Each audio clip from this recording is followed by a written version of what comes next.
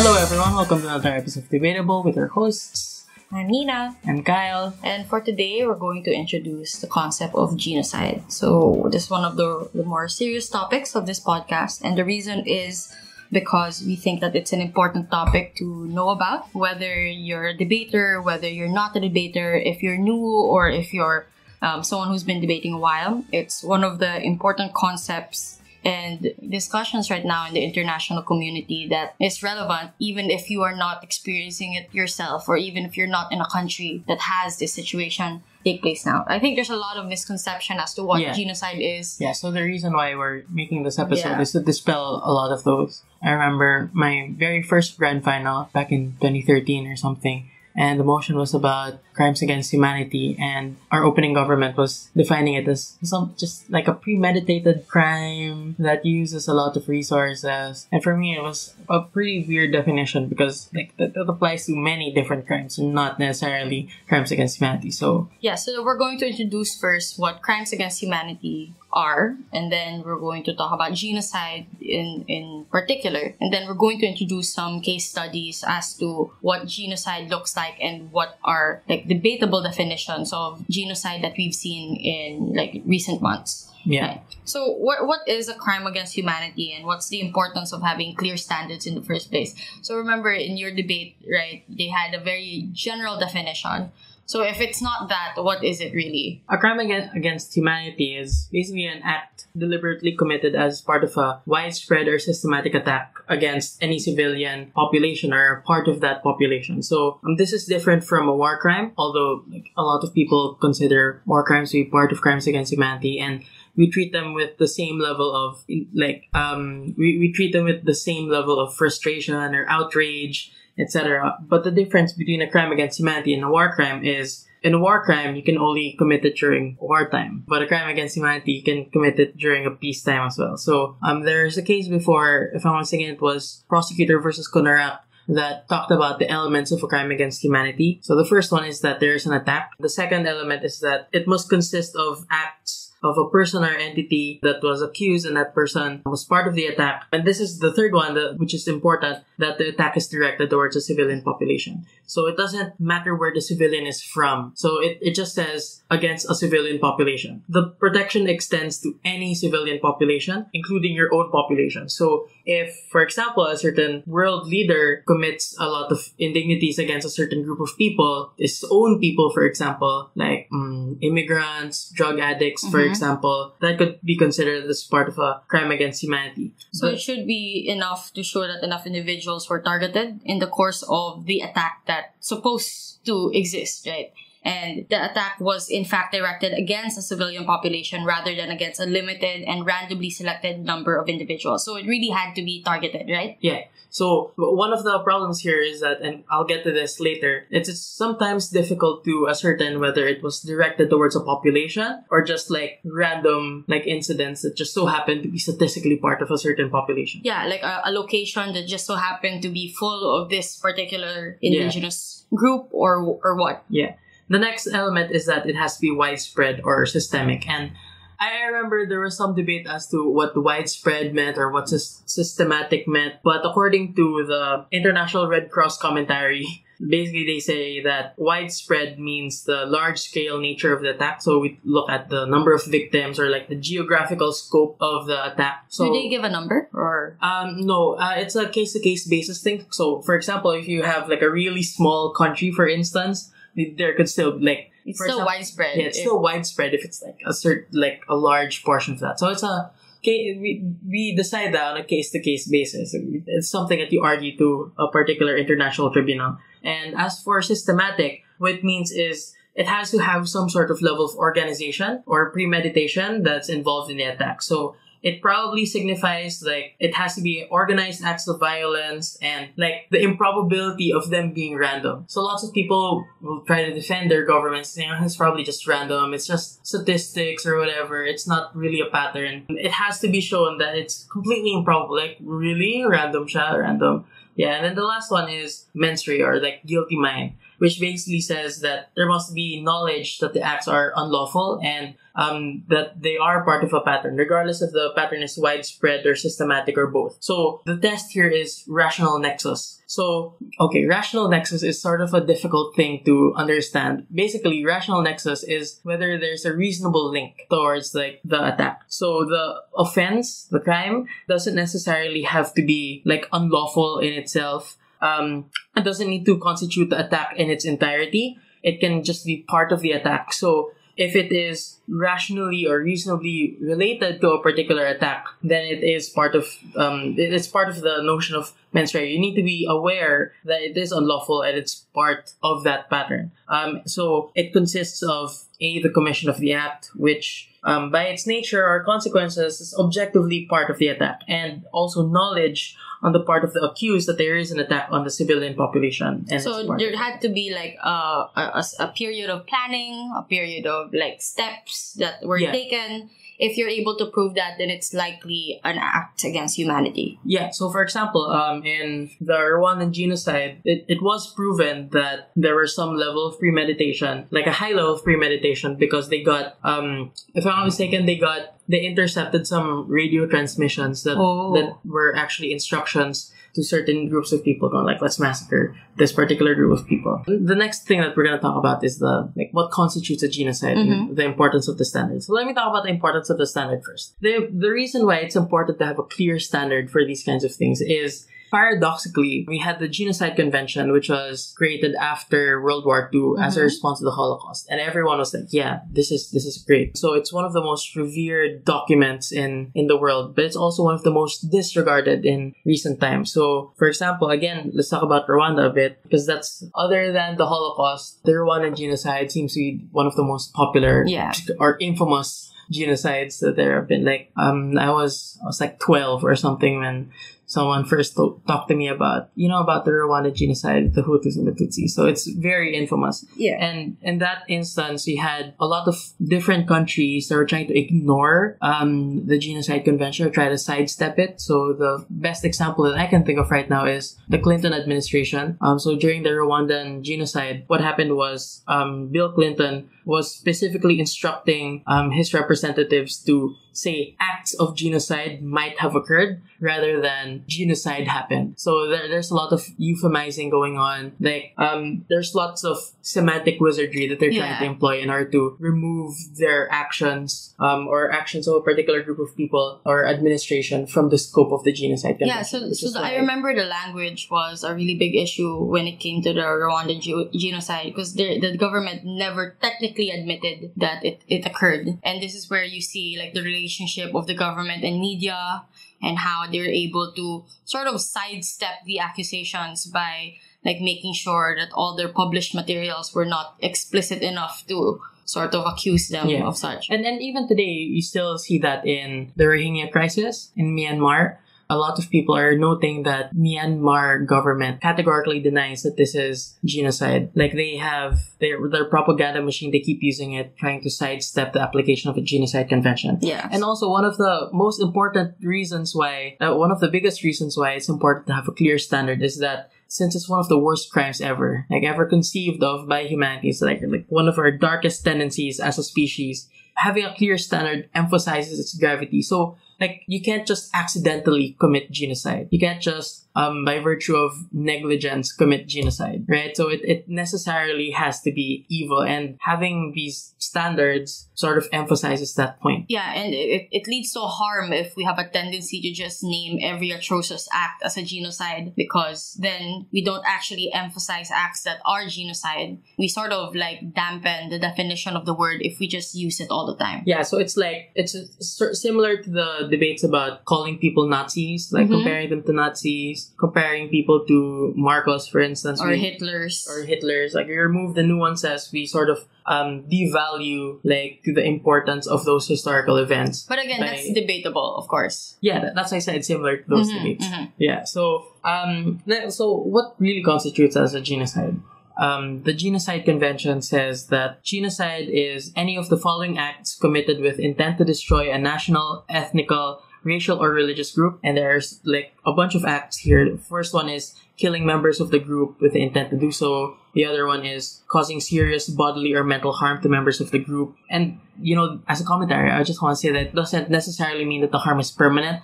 So it could be torture, or inhumane or degrading treatment. It could be persecution, stuff like that. Anything that's basically haunting to this group, or something that like sticks with them, something that like affects them in the long term. Yeah, so it's usually like a catch-all. So the first act is killing members of the group. What if it's short of killing members of the group, but it's really, really bad anyway? It's still part of genocide. So I remember, and this is one of the reasons why I was even talking about this, a lot of people seem to think that if we're talking about genocide, it necessarily means that you have to kill a bunch of people. But that's not true. You can even just widespread systematic torture could be considered genocidal, right? And one of the other acts is deliberately inflicting on the group conditions of life calculated to bring about physical destruction in whole or in part of that national, ethnic, racial, or religious group. So this involves like starving them. So you're not actually committing direct harm against them, but you're like indirectly getting there, like depriving them of basic necessities, those kinds of things. So even if you don't kill them, like initiating processes that eventually will kill them in the long run, or in a few days or weeks, is genocide in itself. Yeah, there's also imposing measures intended to prevent births within the group. So it's not like you directly harming them. It's harming the group as a whole and their ability to propagate, spread, or to like just reproduce in general. Yeah, like limiting their numbers. Anything that attempts to limit their numbers is also an act of genocide. Yeah, so like theoretically, a one-child policy that's imposed only on this group could be considered genocide. Sexual mutilation, sterilization, forced birth control, the separation of sexes, those kinds of things. In fact, I would argue that having someone not from that group, like making them rape a woman and so that group is no longer pure, for example, that counts as genocide. And there's also some other things like forcibly transferring children of the group to another group, etc. So I think an important thing to note here is that when we talk about genocide, it doesn't necessarily mean that there is actual extermination of the group. So it just means that once any, not all, just one of them, of the above acts, of the acts that we just talked about are committed with the intent to destroy in whole or in part the group, then it's genocide. If you try to push them away or like persecute them, that is also considered genocide. If it has a special intent. And this is one of the other elements. Special intent to destroy in whole or in part the group. So okay, what's the summary? There are 3 elements to genocide. The first one is the act. The next one is there must be a group, the presence of a group. It has to be national, ethnic, racial, or religious. And the last one is the presence of an intent. So let's take a look at the case study. The most recent one that for me is like just not debatable at all at this point. I mean, at some point it might have been debatable. It was before, yeah. But right now I don't think it is. I mean, for me, it's sort of set in stone. The Rohingya crisis is like most definitely to me genocide. So the first one is sort of obvious. You have killings, you have acts, you have systematic killings, like tens of thousands of people in September 2017 were killed. Yeah. You created around 700,000, I think, or more refugees as a result of those killings. So that's one of the acts. Another one is imposing conditions of life that are calculated to bring about physical destruction. And this is where I want to talk about things like they're prevented from basic livelihood activities, they're prevented from engaging in commerce, getting professions. In a lot of instances, they're even prevented from getting clean water, sanitation, health services, those kinds of things. So I think it's obvious that those are conditions of life that are specifically calculated to bring about the destruction. Yeah, that's why it was important to note earlier that they don't need to exterminate the group per se for it to be genocide. I remember that was one of the main defenses that the Myanmar government used. Like, they had no awareness that it would lead to the destruction of this group in the long term, but they were already taking like premeditated steps that would ensure their extermination in the long term by depriving them, by mutilating them, by ensuring they don't get any economic benefit that would basically like lead them to poverty, right? Yeah. And I also think that one of the acts that we mentioned earlier, the prevention of births, also applies here. Because there's a policy there that's imposed by the military government. They basically can't have more than 2 children. And for me, that's just clearly like a prevention of births. the next element here, and this is one of the more disputed ones, especially with regard to what Myanmar is saying, the existence of a group. So under the Genocide Convention, it has to be a national, ethnical, racial, or religious group. And according to the Myanmar government, they're not any of these things. They're not a recognized group, according to the Myanmar government. Actually, the military has worked for a really long time to rewrite history and say that they're not actually a minority group. They're not even a legitimate national ethnic group. In fact, like if you want to become a citizen in Myanmar, you need to be part of these particular races. And Rohingya is not part of those races that are enumerated. So they're not even citizens. Instead, they're being treated as illegal immigrants. So you call them like Bengali, etc. So it's the same anti-immigration stances, it's just focused more using religion. Because like when we think about the Rohingya crisis, we think about Buddhists versus Muslims, but it's also like a political secular dispute over whether or not they're legitimate migrants or whether or not they're illegal immigrants. Yeah, so they were trying to get away with semantics, but even the act of semantically declaring them as non-citizens and declaring them like basically lesser in the hierarchy is in and of itself discrimination. Right, which just makes it more likely that all their intended acts are not from a place of lack of intent or like it being random. It's still targeted. Yeah, and for me, like Myanmar is literally alone in this denial. Like no one else is denying that they're citizens. Yeah. And not citizens, but like a group, an ethnic group. And I think we shouldn't even be taking a look at the standards of the accused country, like the offending country. I don't think that their standards are the one that we should be using. Because in fact, the Rohingyan people do have self-identification, identify as Rohingyans. So I think like there's a moral dilemma here. Because if we allow Myanmar to use their own definition, then essentially what's happening is like offending countries get to decide whether or not they violate whether or not they violate the Genocide Convention. Because if in another case, like they can just say, they're not actually, we don't recognize them as a particular group, then they just escape accountability. I think a better way to look at it is from the perspective of the victim. Like if the victim considers themselves to be part of a group, then that's the perspective that we should be taking as the international community or as debaters. Yeah, so pretty clear-cut this case study. The next case study I want to discuss is something that's still being debated right now. Actually, it's a very recent topic. I actually set this as a motion in PIDC 2019 along with my fellow AGCOR members. And the motion was technically about Canada's decision to label the murder of its Indigenous children and women as genocide. So the motion was about regretting Canada's decision to describe the disappearances as genocide. And this is where the definitions sort of become murky, right? Because what you'll notice here is the lack of clear intent, nor the proof that attacks actually took place. So the public inquiry into the deaths and disappearances of thousands of Indigenous women was one of Trudeau's first acts after becoming Prime Minister of Canada in 2015. So he did acknowledge that something horrible happened to these groups. So the reports found that 1,017 homicides of Indigenous women between 1980 and 2012 were committed, which was 5 times higher than the homicide of non-Indigenous women. So this is where they claim it's targeted, because statistically, it was just more targeted towards the Indigenous women versus other groups. There were also 164 disappearances, particularly of children and women, but mostly children. And reports claim that there may have been more that were undiscovered. So the reason that this became sort of labeled as a genocide was because acts were committed that were horrible. They were murdered and basically ended up disappearing. And more or less, they claim it's very targeted. The reports then found that in terms of actions, there were police inactions when these things were taking place. Basically, the police was turning a blind eye to the disappearances of indigenous groups because they claimed them not to be worthy of their time or resources. Second, there were cycles of intergenerational violence. So it's not just one generation that faced this. It was everyone from that indigenous group that more or less faced oppression from for 30 years. For 30 years from the police, etc. And there were failed government policies that have broken families and locked indigenous peoples into poverty. So they didn't have many resources, more or less. They had a harder time getting jobs. they had a harder time like getting into good homes or acquiring the basic services that government should provide regardless of your group and ethnicity. So more or less they claim this is targeted.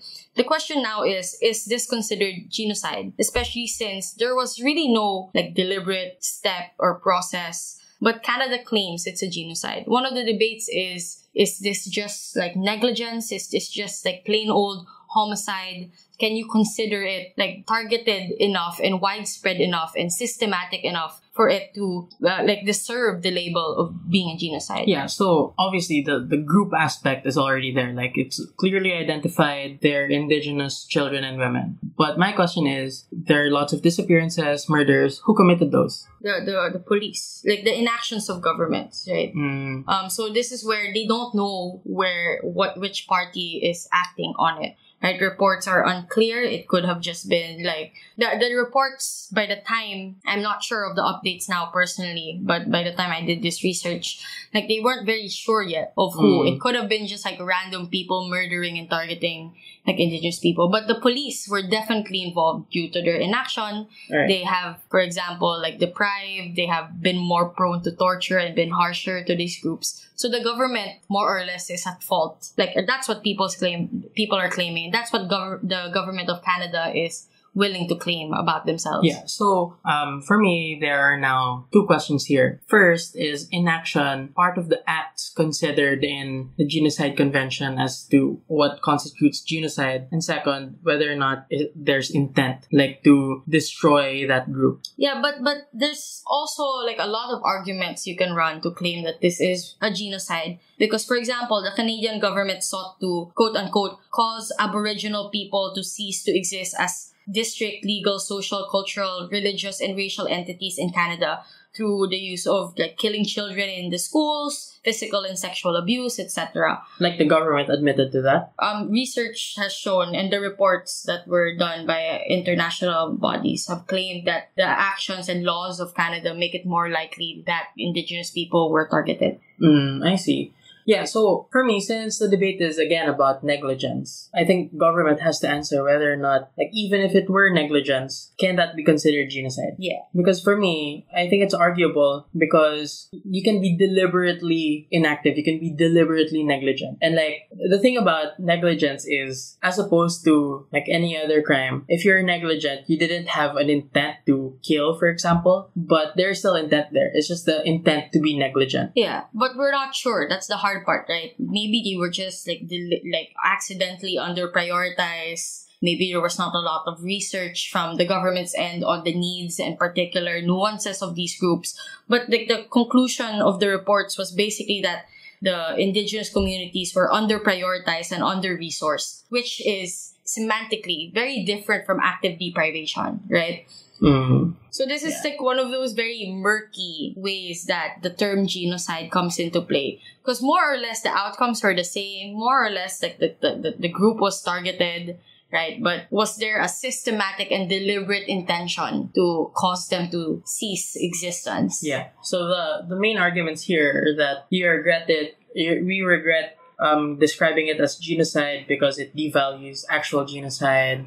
It isn't even really genocide. We're just jumping the gun so we can sensationalize the issue. Yeah. Yeah. And so Andrew Scheer, the head of the Conservative Party, actually avoids the word genocide and just claims it's a tragedy, but it doesn't fall under genocide because we didn't know it would lead to this. We had no intentions of harming them. We just accidentally deprioritized them and gave them like very minimal resources.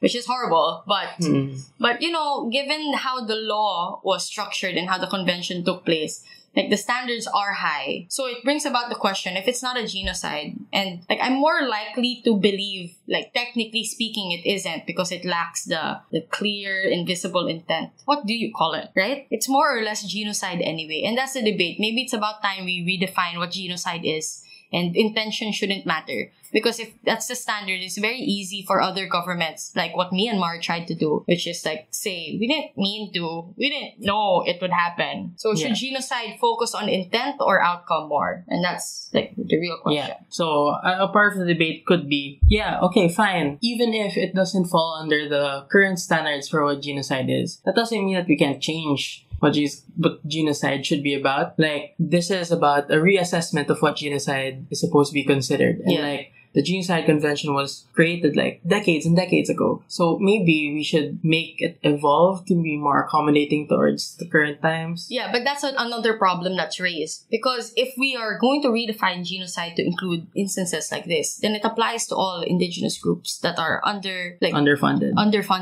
not given enough protections. Like a lot of Native Americans in the US and the borders of US and Canada face the same experience. So would you consider that a genocide? Or even if we apply it locally in the Philippines, like the indigenous groups in Mindanao are not funded enough and it has led to them systematically being in poverty. Is that a form of genocide? So that's like the crux of the debate, and it leads to a lot of like slippery slopes of like other countries being now accused of genocide. Right, so I think the real conclusion to this is like we need to probably go back to that convention, like redefine it, reassess, because the changing times means that actions can now change. There are now a lot of ways for you to deprive groups that are not in the form of war or like deprivation, right? Oh, how about the context in the Philippines, not indigenous groups? Although it's very important. I just feel like you already covered a lot of that. How about the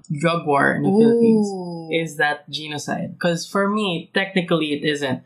Because who is the group here? Like, of course, there's obviously intent to destroy, like, this group. Like, drug addicts, for example, or the poor. But they're not ethnic but or religious. are they national, ethnic, racial, or religious? Yeah. So for me, I don't think it is genocide. What I think might be the case is that it's a crime against humanity. Because there's obviously an attack against an identifiable part of the civilian population. So, definition of a crime against humanity is much broader. So you can consider it to be drug users, drug pushers, drug addicts, for example. That's an identifiable part of the civilian population. Yeah. And the attack exists. We also know that the Duterte administration is part of the attack, and like it's clear. For me, it's clear. And it is directed against them. It is widespread. It is systematic. You have talk hangs everywhere. And for me, I think that there was knowledge that there is an attack.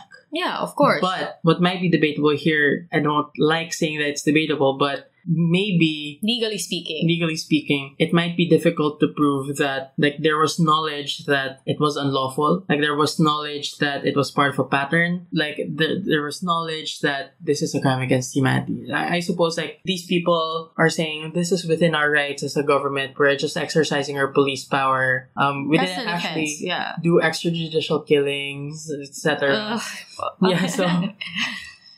So for me, it is not that debatable. What I would say is that it's not genocide in my opinion, but it might be a crime against humanity. Maybe the reason for that is because when the Genocide Convention was made, they didn't take into consideration like economic identities. Right? So I'd say before, the gap between the rich and the poor, it was easy to cross over, right? The American dream was alive, like it was the rise of globalization. People could go from rags to riches. But as of now, if you're born poor, you're likely to stay there. So it becomes very strong as an identity. So I would argue if we were to redefine genocide, we should probably take into consideration like economic stances and economic like standings of people and like consider that an identifiable like way to categorize people. Well, I would also say that we can relate this to not the Genocide Convention naman. It's the Geneva Conventions and their additional protocols. Because if you remember, one of the elements of a crime against humanity is that it must be against a civilian population. And the term civilian population is a technical term. So it's not just, we're civilians. It is a reference to the Geneva Conventions. And I don't want to go into detail about that. Maybe another episode. Yeah, but what I will say is that definitely the Geneva Conventions might be read in conjunction with this. And since your topic, what you were talking about earlier was when the Genocide Convention was formed, people didn't think about Economic standards. status. But I think there might be an argument with the current body of law, body of knowledge we have that we call international law, that might be able to say that it did take into consideration economic standing. Maybe. Because in the additional protocols of the Geneva Convention, if I'm not mistaken, it's Common Article 3, where it applied to armed conflicts of non-international character. It basically said that one of the rights of parties to the conflict is the right against adverse distinction. And the right against adverse distinction is basically that you have a right against being discriminated based on, and this is exactly what they said, race, color, religion, faith, sex, birth, or wealth. Ooh. So even under the Geneva Conventions, clearly you can't discriminate people based on their wealth. So I in my opinion, it just means that there's already a long-standing notion that people can be identified based on their economic status. They shouldn't be given adverse distinction based on that fact. If that's the case, then there is a strong argument to run saying that the acts committed in the Philippines probably can be identified as genocide if we take it in conjunction with the other Geneva Conventions. Yeah. All right. That was pretty lengthy, but I think it was important to talk about all that. We introduced like a lot of case studies, more than we actually prepared for. I think it was interesting. We got carried away. We're very sorry. But again, I think it's very important to discuss this because you may not feel it, but genocide may be happening around us. What's important is we have to take people, we have to hold people accountable for the things that they do. Basically. So in order to do that, we need to know what exactly they're doing and what those things mean. So if we see a bunch of acts or policies that tend to do a certain thing against a certain group of people, then you have to start questioning, is this just like business as usual, or is this part of like this bigger, like even worse, more evil tendency? Yeah. Yeah. I don't know how to end this on a positive note. It's sad what we've come to and how people try to get away with semantics. But it's also important to know what those semantics are. So that's it for this episode. Thanks for listening. Bye. Thanks for listening.